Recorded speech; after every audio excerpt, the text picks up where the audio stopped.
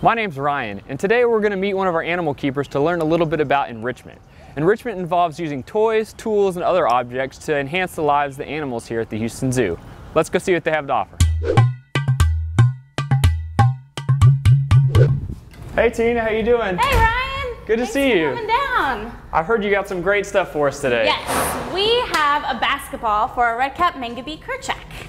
Okay. And what kind of activity can we expect to see today? Well, what he likes to do is he likes to pick it up and likes to throw it against everything. And he normally plays with it all day long. Why is this important for us to do these kind of activities? Well, this actually, you wouldn't think it, but it does represent a natural behavior that he would do in the wild. In the wild, they would take rocks and they'll use them as tools and they'll break open things. They'll actually fish for mussels and they'll go in and they'll take a rock and they'll bang it across, or they'll throw the mussel around and break it that way. So it's really good for him. And how long will a ball like this last? Well, unfortunately, he pops it pretty quickly. Like usually it lasts about a day, and then somewhere by the end of the day he pops it. Okay, so if he pops it, what do you do with them? Do you have an example of one? We do actually. He normally can usually have it even after he's popped it for about a week, but then in about a week it ends up looking like this. And then we have to take it away because it starts to have some frays in it and it has pretty big holes, and so then it becomes a safety issue. So for us, our biggest thing is we want to enrich our animals, but we want them to be safe at the same time. Let's get the good ball and let's go check it out. All right, great. I'll follow you. All right. So Tina, how often do we offer enrichment here at the zoo? We give our primates enrichment every single day.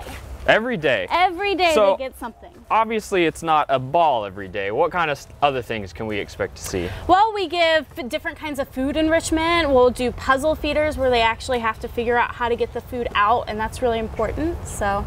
Great, great. I'm anxious to see what the Mangabeys will do with the ball. Yeah, let's put it in.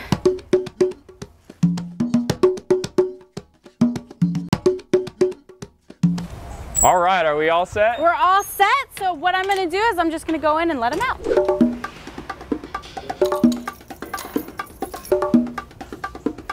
So Tina, tell me a little bit about Mangabeys. Are they an endangered animal? They are, they're very endangered. These guys are from Africa and there's not very many of them left. So Tina, why is enrichment important for the animals here? I mean, is it really important that we give a basketball to a Mangabey? It actually is. Enrichment's really important for all animals, but especially with primates. We definitely want to keep them active, and we want to give them things to stimulate their mind.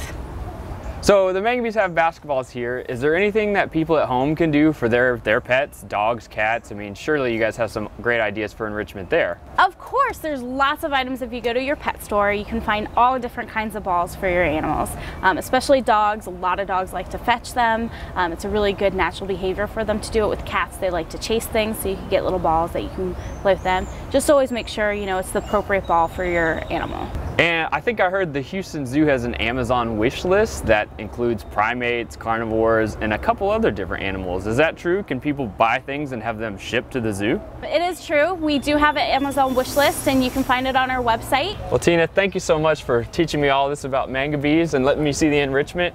And I really look forward to seeing more enrichment here around the zoo. No problem. Thanks for coming out. Bye. Bye. I hope you learned a little bit about what we do here at the Houston Zoo and what you can do at home to enrich your pets. Please monitor your animals anytime novel enrichment is introduced. Just because the item you give may be safe for one animal does not mean it will be safe for all, even if the animals are the same species. Watch for signs of stress and be sure you check the item before and after you give it to the animal each time. That's all from us here at the Houston Zoo. Be sure to check back for more enrichment ideas.